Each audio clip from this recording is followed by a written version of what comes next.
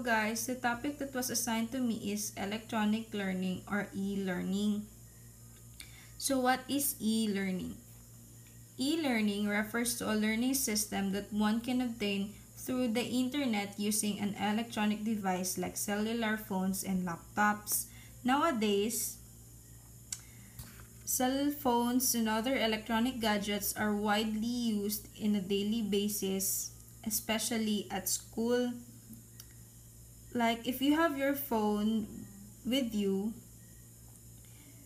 you can search right away that should be needed, like an assignment, a project, and such.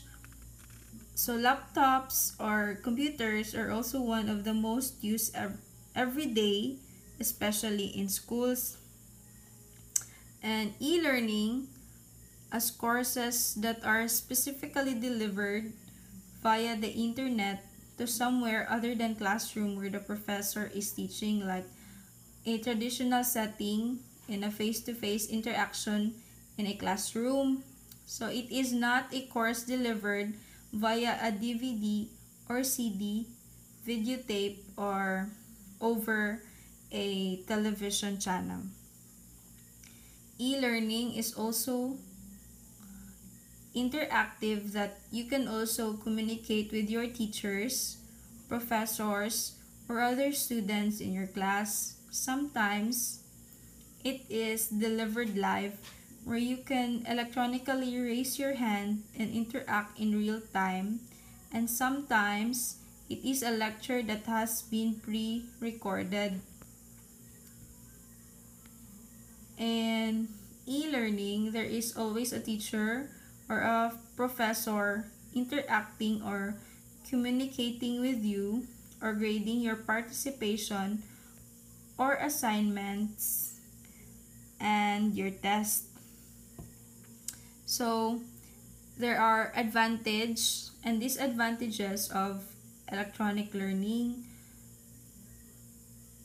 Advantages first is you are able to link the various resources in several varying formats. Second, it is a very efficient way of delivering courses online. Third is, due to its convenience and flexibility, the resources are available from anywhere at any time if you have your internet connection with you at home or some places. Fourth is, everyone who are part-time students or are working full-time can take advantage of web-based learning. Since it is an electronic learning and you are accessing in a web-based learning, yes, the internet connection is also very much needed for you to connect through the web. So I have here also the disadvantage. First is, most of the online assessments are limited to questions that are only objective in nature. You cannot question right away because yes, it is limited to questions that are only in an objective in nature. So you have to understand it so that you can answer it right away. There is also the problem of the extent of security of online learning programs. And third is the authenticity of a particular student's work is also a problem, as online just about anyone can do a project rather than the actual student itself. Fourth is the assessments that are computer marked generally have a tendency of being only knowledge based and not necessarily practicality based. So that was my topic, guys, and thank you for listening. Good morning, everyone. This is Princess Elaine Moreno, reporting. Next topic would be teleconferencing. Teleconferencing comes from two words, tele, which means at or over a long distance, and conference, which means a formal meeting in which many people gather in order to talk about ideas. Conferencing is a participation in a conference that involves use of particular electronic technology. It is a meeting with a colleague using an electronic communication system such as your phone, personal computer, or specialized video conferencing equipment. Next, teleconferencing is a meeting through telecommunication medium. It is also a generic term for linking people between two or more locations by electronics. So basically, teleconferencing is the use of telephones and video equipment to have a meeting with people who are in different places. What are the advantages of using teleconferencing? First, we have it moves information, not people, because communication is done at a distance. It saves time, for the sender doesn't need to spend time traveling to a specific venue. Lower cost, in a way, it doesn't require to spend much money. It is accessible. It can be used anytime and anywhere. It is also adaptable, flexible, security, unity, and interactive. But there are also undesirable features when using teleconferencing. For instance, it lacks of body language because participants tend to just focus on what the speaker is talking. It lacks eye contact since the participants will only be facing the monitor or whatever medium is being used. There would also no visual presentation, and multitasking drains attention. There are two categories under teleconferencing. First, we have video conferencing. It is a live, visual connection between two or more people residing in separate locations for the purpose of communication. Here, both parties can hear and see each other on computer or television screens, and it provides transmission of static images and text between two locations. What are the uses of video conferencing? It enables teacher or limited number of learners need to connect from different locations at the same time. It is free download and easy to use software, for there are applications available on app stores. No time constraint since most of them are very accessible. It is specifically useful for a guest speaker who is far away from face-to-face class location and easy communication. But using video conferencing can also have some difficulty, like lack of personal interaction, technical problems might happen for some instances, and high cost of setup where it needs not just only the computer, the application, but also needs strong internet connection. The second category is audio conferencing. It is a telephone meeting conducted between multiple separate callers.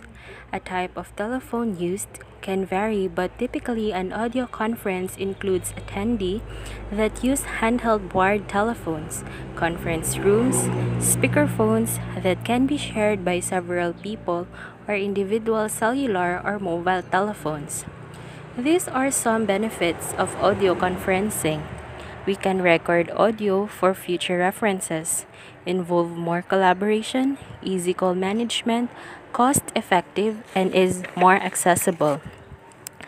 But audio conferencing is only meant for listening. It can restrict some learners' flexibility and independence.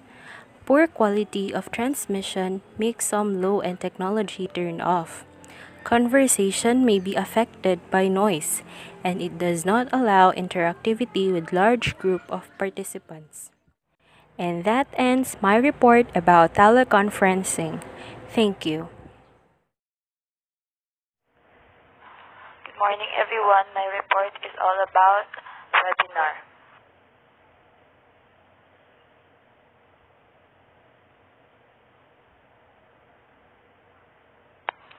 So what exactly is a webinar? A webinar is a live, web-based video conference that uses the internet to to connect the individual hosting the webinar to an audience of viewers and listeners from all over the world. Hosts can show themselves speaking, switching to their computer screens for slideshows or demonstrations, and even invite guests from other locations to co-host the webinar with them.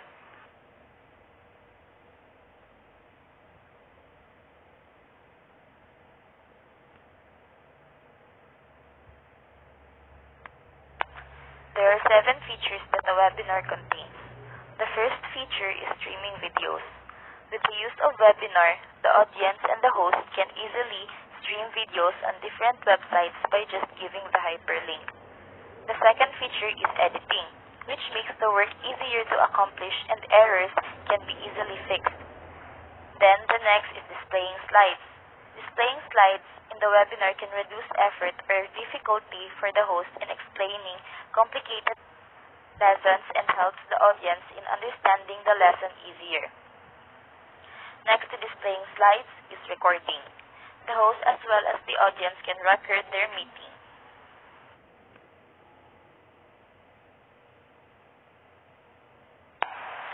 The fifth feature is chatting. Chatting is also available in the webinar in order for the people to communicate. And while discussing, the people can not only communicate by chatting but as well as talking, which helps them to clarify things easier. And lastly, after having the discussions, the host can instantly conduct a quiz or survey, either with the use of slides or by having it in an oral quiz.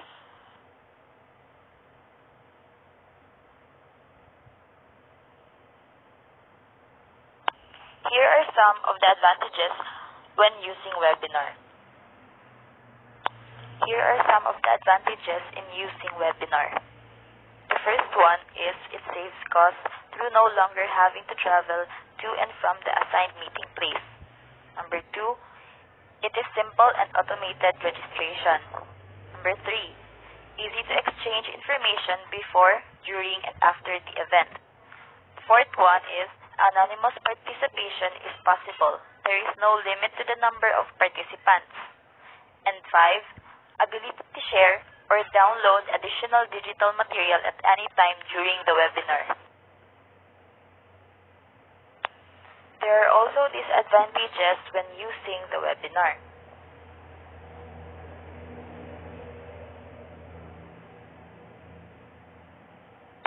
The first disadvantage is technical problems can lead to the event being cancelled or prevent participants from joining in. Second is the participants' mood and motivation is difficult for the speaker to determine. Number 3, participants could easily be distracted due to their surroundings or because they know that the speaker doesn't know what they are doing on the other side. And lastly, interaction between speaker and participant is often reduced to a minimum.